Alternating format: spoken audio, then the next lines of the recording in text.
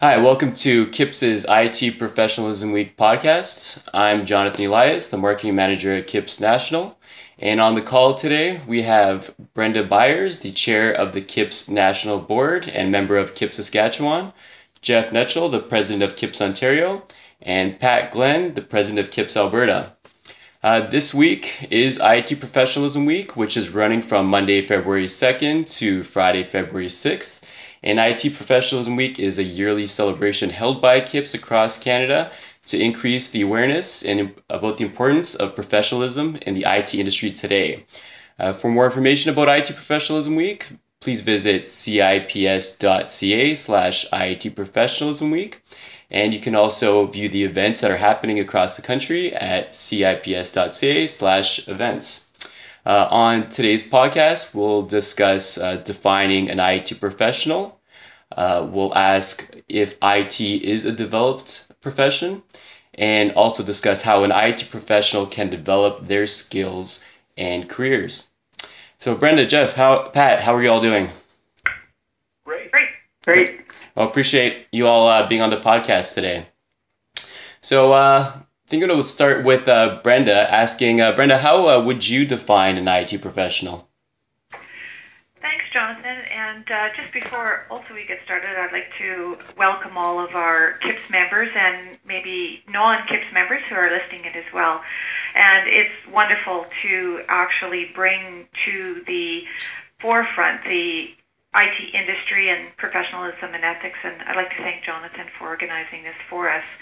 And for sure, how do you define an IT professional? And for me, it's definitely someone who works in the field of IT, computer science, software systems engineering, and has education and experience in these disciplines as well. So it is a very broad industry, and it's ever growing larger, and the specialization in the industry as well is continuously changing. And so I'd like to really, expand what we talk about sometimes when we refer to IT, and hopefully this call will actually help to expand people's knowledge of the different domains. So that's how I would define it, Jonathan. Hey, great. Thanks, Brenda. Jeff, Pat, anything to add? Yeah, I mean, I think that Brenda definitely has it. It's the education and the experience that go into that. Information technology in general is unregulated, so it's not as clean cut as some other areas. But professionals are people who are not just out in a job in the industry. They're looking for they're people that self-identify, I guess, as a professional because they have a career, not a job in the industry, and they take the work that they do seriously in terms of knowing when they can do something and knowing when they can't, or should look for other experience before they dive into a project. I guess I would add a couple of things and also perhaps pose a bit of a question at the end. Certainly agree with what has been said, and I sort of agree to the point that it's a person who's obtained education and experience. Also probably add a little nuance to that is that it's not just education and experience, it's what you've gained in terms of knowledge and skills to actually perform the role of the profession. And that's, I guess, applying what you are learning into something that will move the project that you're working on forward with your competency being brought to the table. And it's also a person that adheres to professional standard and a code of ethics. But to the point of being regulated, I think that is a little bit open to debate. I think those provinces that have professional designation registered, certainly in our province, that is very, very similar to the regulated groups such as engineers and doctors and lawyers. Our legislation requires almost the same kinds of things that it does for the legislation for a particular profession. So, Professor, are you saying that you think that IT should be regulated? Well, in Alberta, they consider it to be regulated, actually. We're not licensed. And the reason for that, given at the time, was that the government of the day considered licensing to be a barrier to entry to work. But the Alberta government considers those professions and organizations that are registered under the Professional Occupations Registration Act to be regulated. And we have the ability and the requirement to take away the ISP from a person if warranted. I was just talking to them the other day, and they said everybody that is registered under that act is considered to be regulated by the province. And for those listening that aren't familiar with CIPS, the ISP is CIPS's professional IT certification. And it is the only legally recognized IT professional designation in Canada in most of the provinces, including Alberta.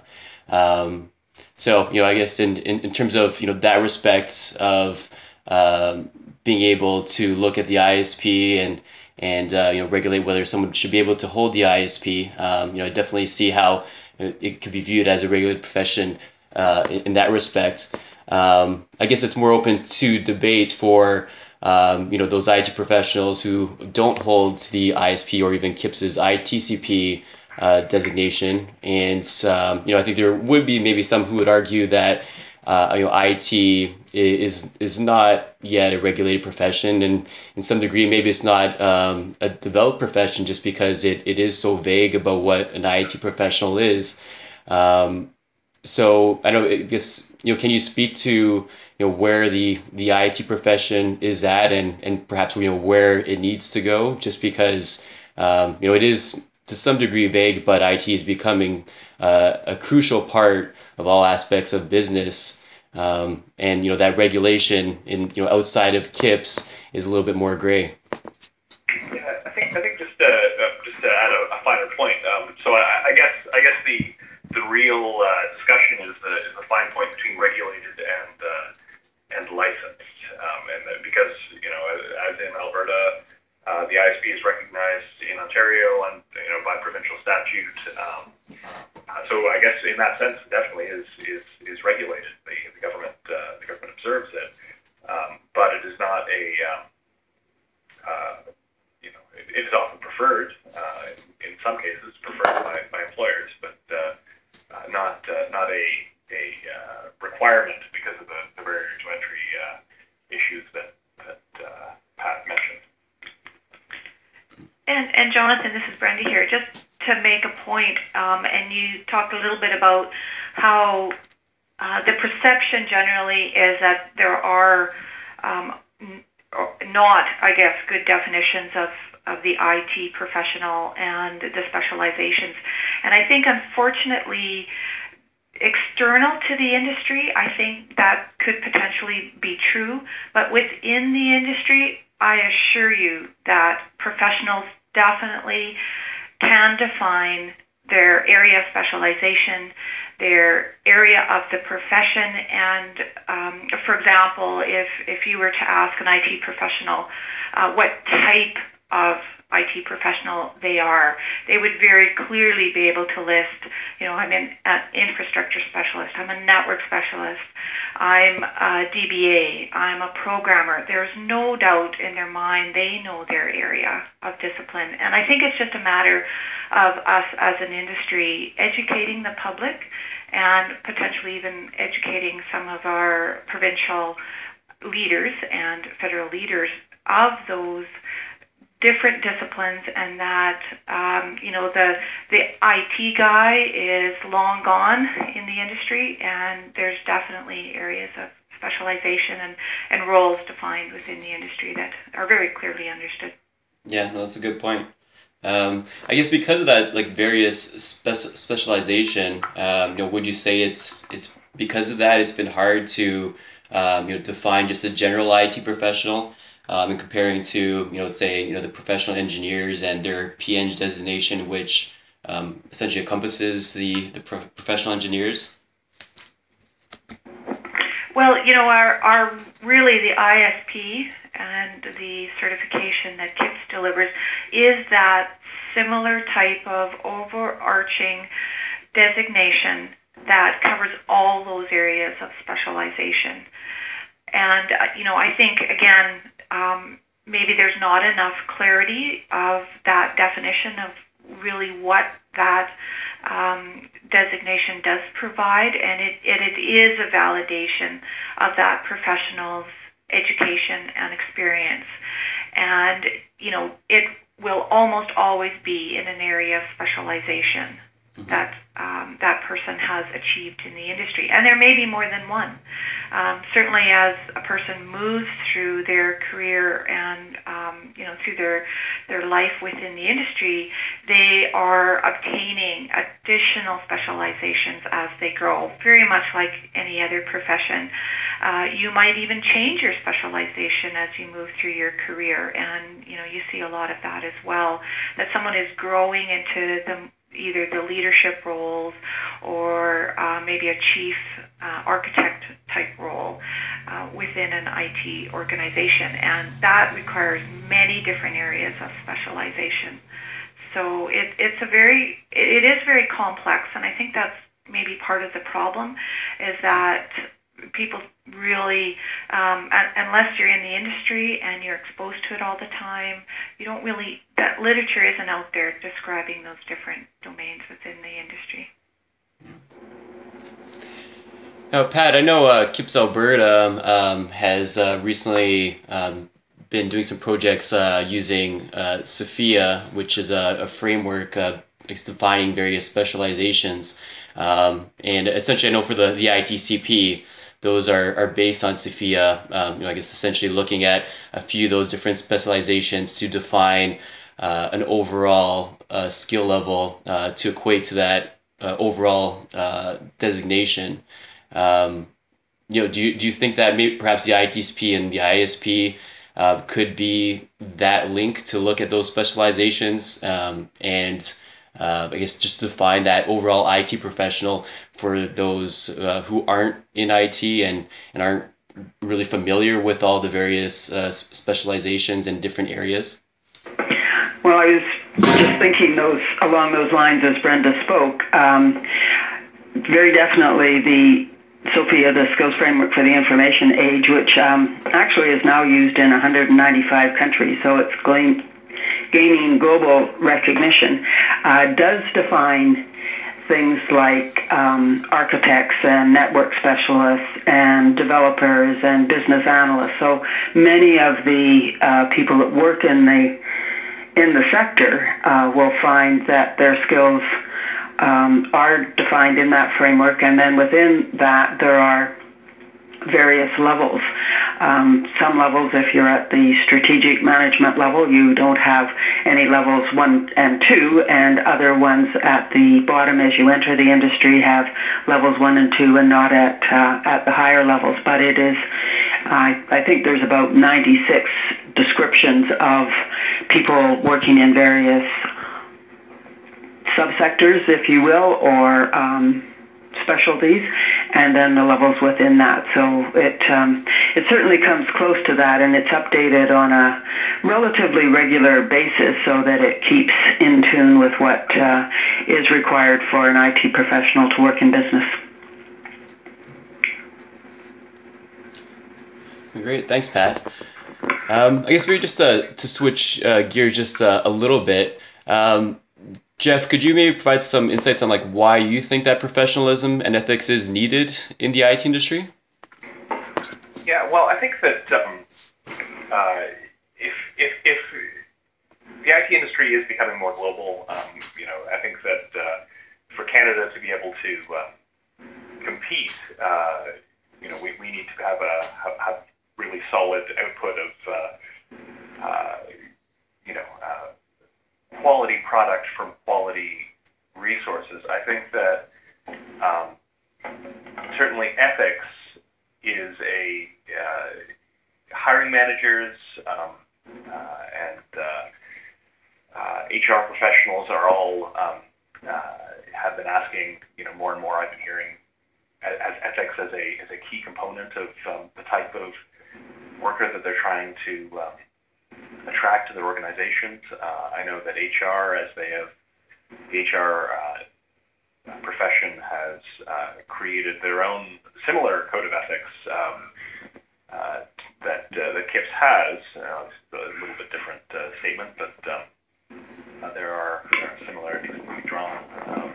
There is a greater interest in attracting people with a strong sense of ethics. People who will tell you when they can actually do the work in a professional manner and not kind of bluster through it only to create a disaster project at the end. So, we need this to develop good products within the country, but also to be known internationally for a country that can produce highly skilled workers, that can be defined as being highly skilled and as being ethical in what they do. So I think that it's essential not only for the country's domestic production of software and other IT artifacts, but internationally as well. And Brenda, Pat, how about yourselves? Do you think that it's urgent that Canada really adopt a mindset of improving the professionalism and ethics in the IT industry? Well, Jonathan, this is Brenda here, and it actually ties very closely into one of the previous questions around, is IT a profession? And one of the components, or some of the components, I guess, of a officially defined profession is a code of ethics and a body of knowledge, education and curriculum, and certainly standards of practice, certification, and accreditation. So there are many aspects to defining a profession, and ethics is a large part of that. And so it's worth noting that, obviously CIPS has a code of ethics and must now test its members on the understanding and, I guess, acceptance of that code of ethics. And that is part of our designations and the recertification of our members. They must comply with the code of ethics and be tested on the code of ethics.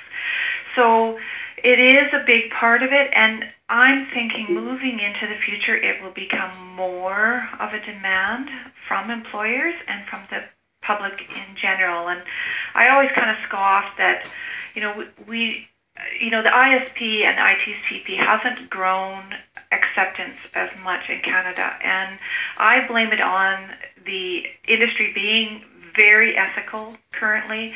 IT professionals, it's very common for them to have very high levels of clearance to data within a corporation.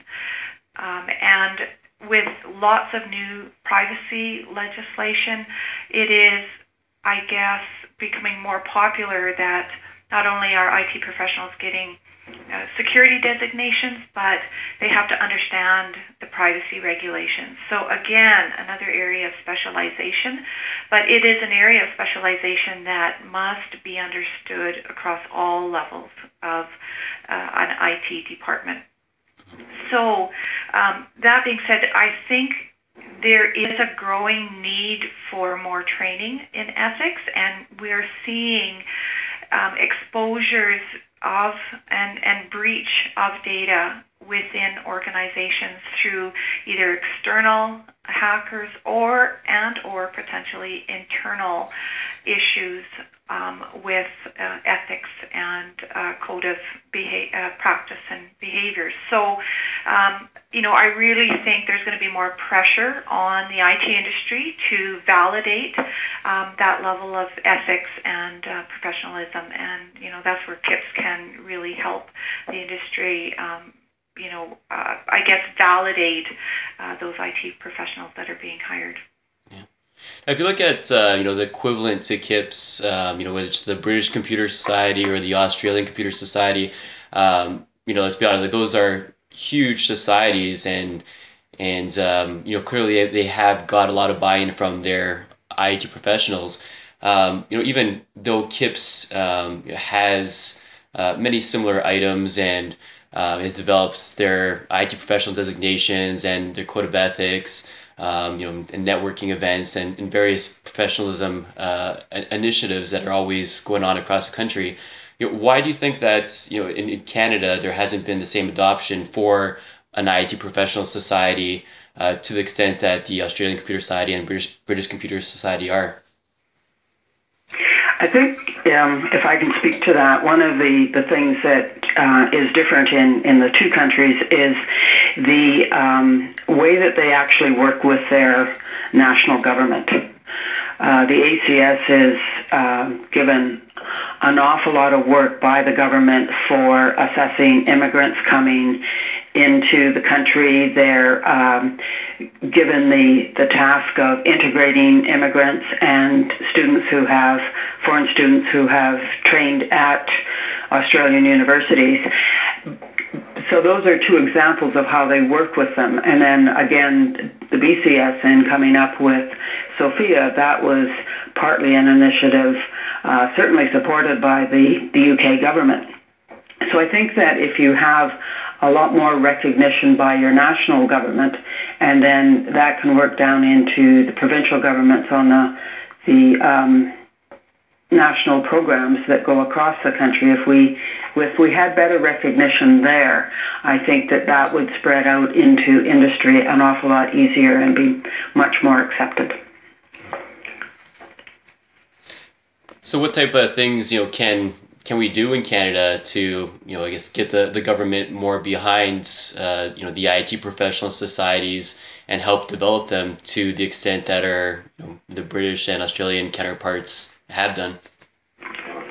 Well, I think we just have to build a really good, strong relationship with the Government of Canada, and so we become the go-to society when the government is looking at anything dealing with the ICT professional and the professional within the sector. We just haven't.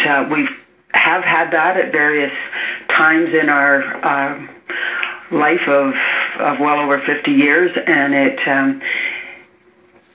kind of waxes and wanes. I think partly on behalf of the government and partly on behalf of CIPS and the interest of people. We run very much as a volunteer organization, and when you look at the volunteers and what they can do compared to sort of substantial paid staff in both the UK and Australia, it certainly is a little different, and we have to figure out how to operate in a way that would allow us to build and sustain those relationships.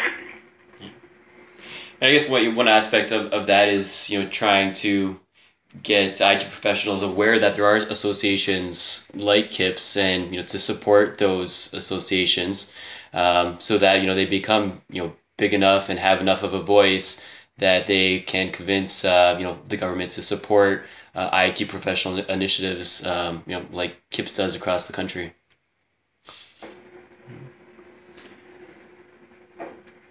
I guess just looking away from the association side of it, if we're looking at the individual IT professional, what steps can they take for their own career growth and development, and do whatever they can to make them considered a professional and act in the highest ethics and professional development as possible. I can speak to that, Jonathan, and really, obviously, the first step is education, and enrolling themselves in an accredited IT education or CompSci, and as you know, CIPS provides accreditation all across Canada and now internationally for programs that would qualify for that CIPS accreditation. So education is number one. I think number two, obviously, is experience and determining your area of specialization. And it's, very much like any other career development, the students themselves are already starting to choose those specializations through the classes they take in their programs. But, definitely that experience is, a very critical step into that evolution of the professional. And then, as they start to obtain that experience, that's where they can begin to start developing certifications, either vendor or non-certification vendor certifications, in order to validate the experience that they've obtained in the industry. And then as they move through their career, obviously there's continuous learning. And I mean, that is one thing that I don't think is unique to the IT industry, but certainly is critical to a career development, is continuous learning. Because of the constant change in the industry, the professional must continue to learn, to grow, and understand the trends in the industry, and then grow their areas of specialization depending on the need of the industry. So to me, that's kind of a closed loop that CIPS certainly would help the industry achieve, is ensuring that the programs that are bringing students in to the industry are delivering what the industry needs and are also keeping up with the technology advancements, and ensuring that the right education is getting put in front of students and basically practitioners as well as they go through their careers.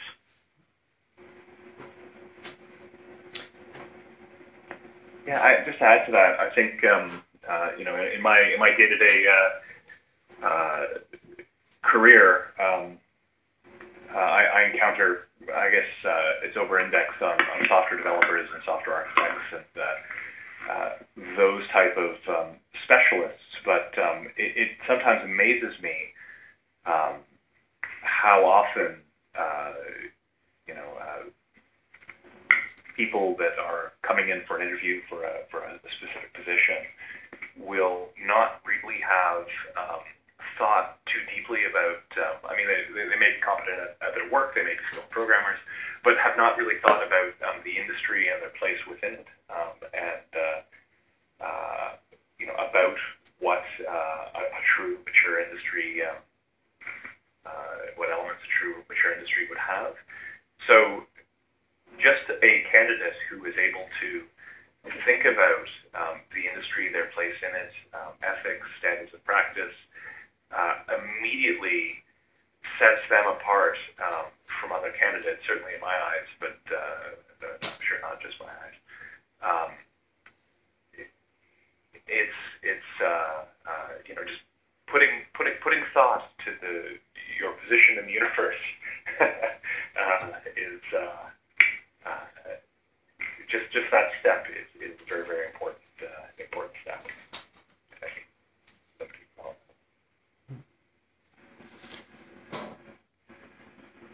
I think one of the pieces to the puzzle for career growth and development can be joining professional associations.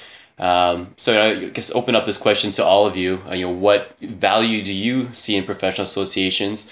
And you can also talk about the experiences that you've had in being associated and part of CIPS. What value you've gained from CIPS, and also I guess contributing to CIPS and the initiatives that you've been a part of. Jonathan, I can start that off.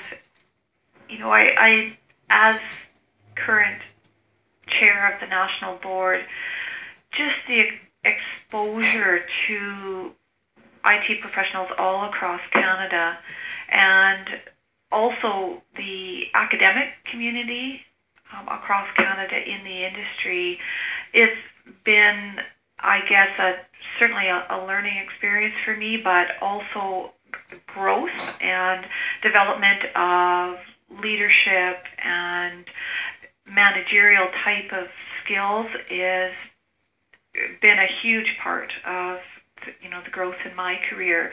And often people think of the IT industry and the practitioners within it as people who don't require good communication skills or good presentation skills, and that could be as far from the truth as absolutely it could be, because it's a constant pressure on the IT professional for good communication and communicating with influence and presenting their ideas and their recommendations for solutions.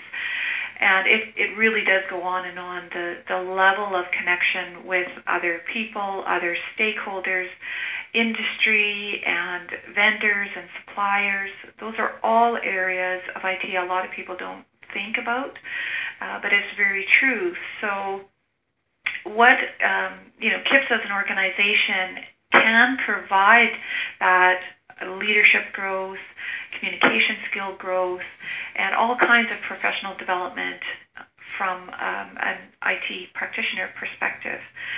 So, I mean, that's part of it, but it also provides networking ability to connect with other local practitioners, and often can help with job search and job placement and references and all those things that are required to have a healthy career in the IT industry.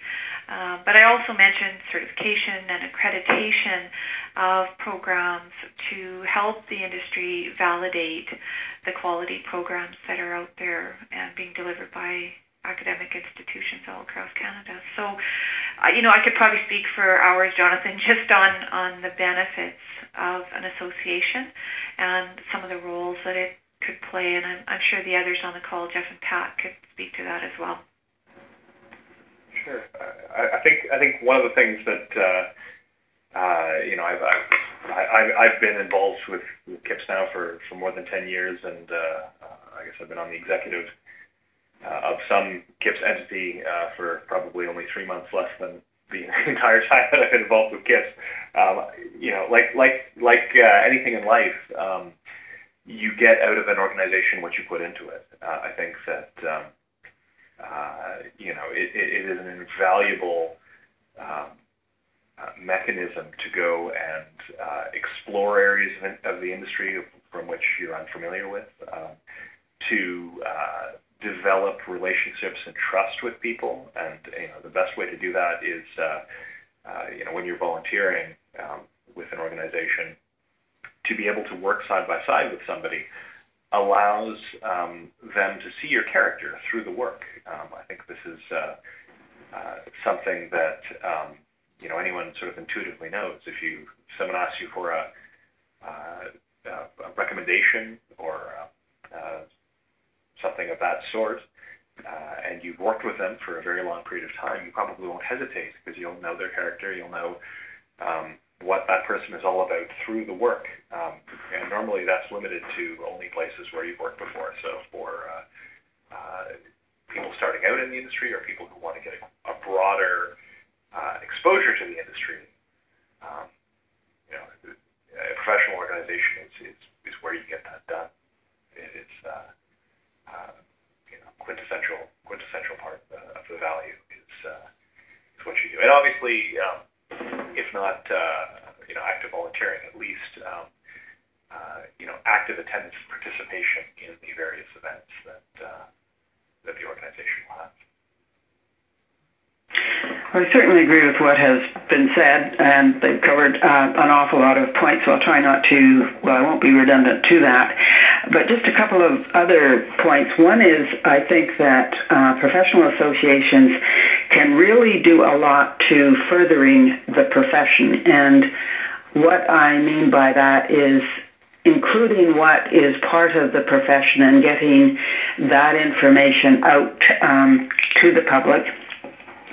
And in speaking of the public, it can also protect the public. I mean, that is a key component of our standards of practice and our code of ethics, is to protect the public from poor design and implementation and operation of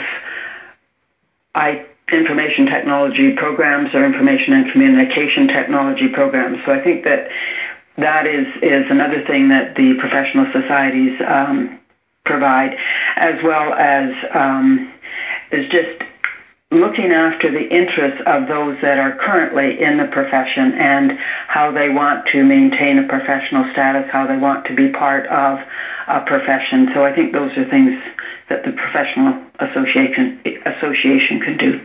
Oh, and the final thing on that is it is also they can build affiliations with related societies that can't necessarily be done too effectively on an individual basis, and that can be done on a local, provincial, national, and international level, which is beneficial to the professional working in that sector.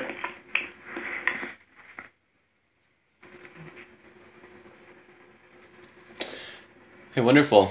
Well, Brenda, Jeff, and Pat, we'll end this podcast shortly. But quickly before we do, are there any projects or initiatives that you can talk about that your CIPS province is taking, or even any national initiatives that you've been part of?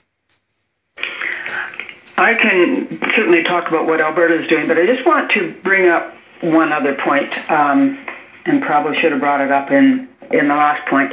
When I was working internationally and could use the ISP and the ITCP, they didn't know what it was in the country I was working in, but when I explained it, it brought an awful lot of credibility to Canada and to me. To Canada that they had those designations, and to me that I had attained them. So I think we should be really very cognizant of the importance that the ISP and the ITCP are on an international basis. In terms of the project and initiatives in Alberta, I've mentioned earlier that we've been talking about implementing SOFIA. We are implementing it now. We are assessing our members, and it is free to members. It's a value of membership. And in the fall, we will start assessing non-members for a fee. We're working with the province right now on developing a proposal for the provincial government in using SOFIA for the assessment of people who want to immigrate to Alberta, and then after they are here, or the ones that are already here, using SOFIA to define their competency, which will help them integrate with the workforce in Alberta. Thanks, Pat. And to your point about CIPS's influence internationally, perhaps Brenda can add a bit more to that, because I know Brenda has been to international conferences representing CIPS. So it'd be good for our listeners to hear how the rest of the world views CIPS. Well, when it's not even so much CIPS, but it's Canada, and the Canadian ICT industry in general is actually perceived as one of the mature industries, I guess, within the world. And I think, again, there's not a high awareness of that level of appreciation and recognition, I guess, within the world IT industry, that Canada is one of the leading areas in maturity and certainly defining the components of an IT profession.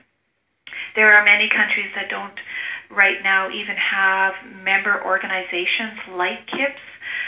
If there has been a history in technology, it's often very much regulated by the government, and only now is being handed back to the hands of the members. And there's enough now members and practitioners within some of those countries to be able to develop the maturity of implementation of frameworks and maturity of processes within IT departments to be able to regulate and govern itself as an IT industry. So, Canada is definitely looked at to provide guidance and direction for the countries that are developing their technology industry, and the opinion is respected in the IT industry, and that's why CIPS is important as representing Canada at organizations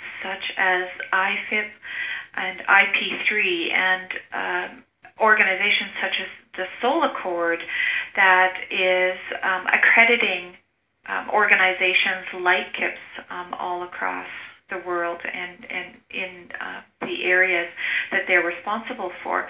So there are many international organizations, many of which CIPS is a founding member for, and I think there is, I guess, a better, appreciation for the maturity and the connection Canada has internationally.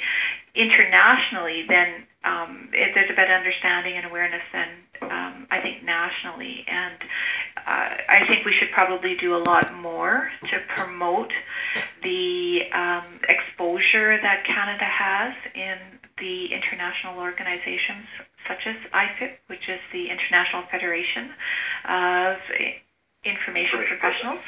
So, very good.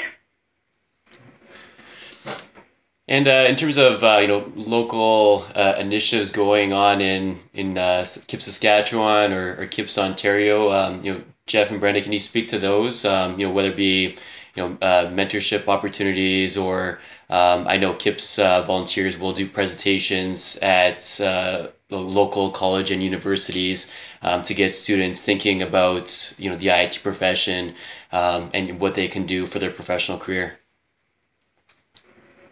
In Ontario, certainly our mentoring program has been active in providing linking mentors with mentees that are just coming out of university or are new Canadians. And actually, it's an interesting thing because we have the inverse problem with many mentor programs in which we have many mentors and not a sufficient number of mentees who are queuing up just to balance that out. But we have been active in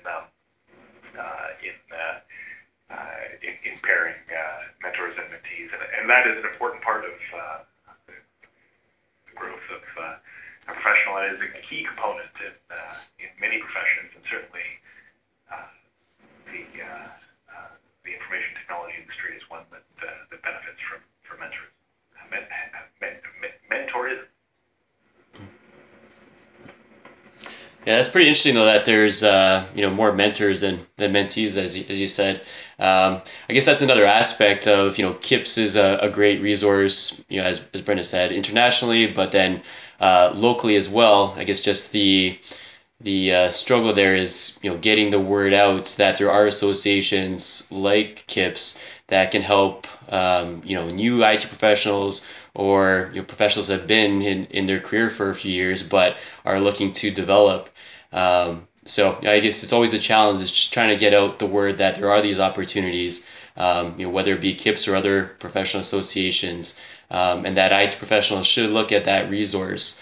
Where I know back previously, many years ago, CIPS used to have a big influence locally in that IT professionals would attend events, in-person events anyways. But now there has been more of a trend to online events and online webinars.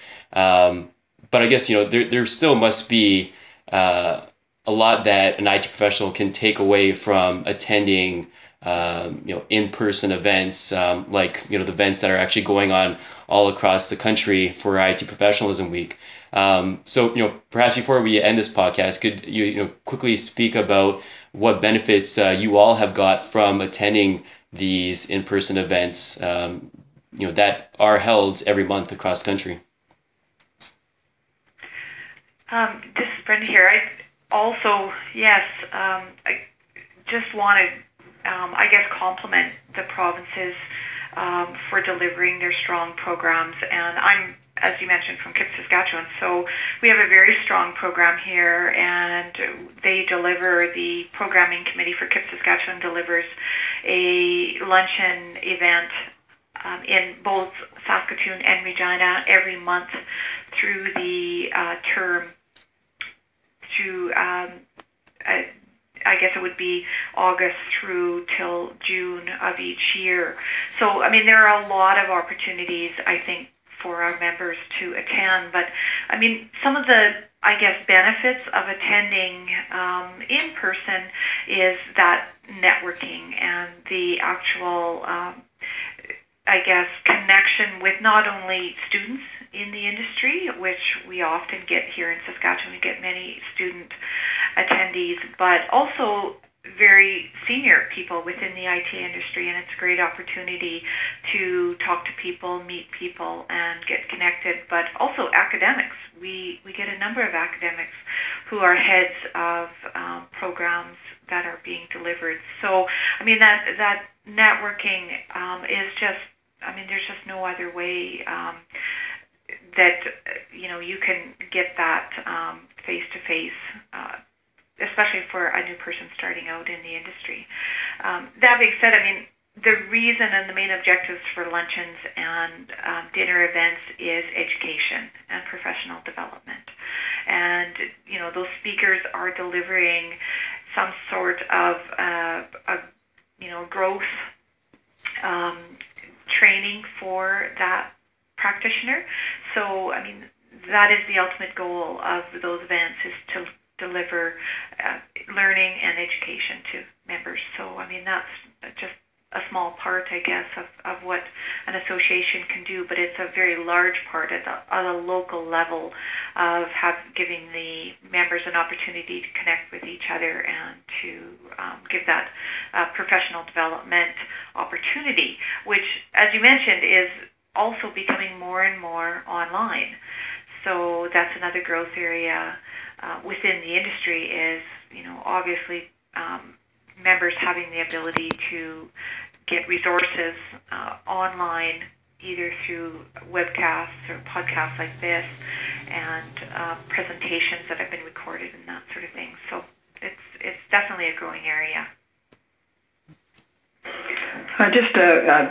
There's not many points left, Brenda, after that good description of why you should go to events. I think one thing is the person-to-person interactive dialogue in terms of the questions that come out of the presentation has always been a particular value. But also, KIPS in Alberta is now doing webinars on most of the events out of Calgary, just because we have the equipment in Calgary at the moment.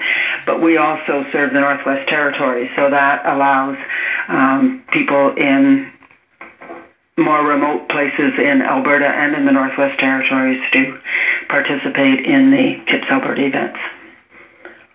Yeah, I mean, geography has always been a challenge. One of the things that Ontario is planning to experiment with in the spring is to combine the webinar and in-person formats and hold a central webinar, but then hold viewing events in relatively isolated areas, try to encourage members that live in reasonable proximity from each other to get together and meet and watch the event as a group, so that some face-to-face networking can happen, and that group can be in contact with the webinar host location to feed it questions and so forth. So this is on the spring time frame experimental radar for Toronto. Wonderful. So I think we will wrap up this podcast, but before we do, I'd personally just like to, thank you all, Brenda, Jeff, and Pat, for not only, giving your time for this podcast, but for, all the time and effort that you've contributed to KIPS over the years, and really to Canada's IT professional community. It's the time from volunteers like yourselves to grow the IT profession for the IT professional, and and the profession as a whole is crucial and is greatly needed. So, thank you for everything that you do for CIPS and the IT community. Well, thank you for the opportunity of letting us share it. Yes, thanks, Jonathan, for all the work you do too. Yeah, thank you. And for those that are listening, if you'd like more information about CIPS, or membership or certifications, accreditation of college and university programs, you can find more information at www.cips.ca, or you can also send an email to info@cips.ca. All right, thanks Brenda, thanks Jeff, thanks Pat, appreciate it. Thank you. Take care.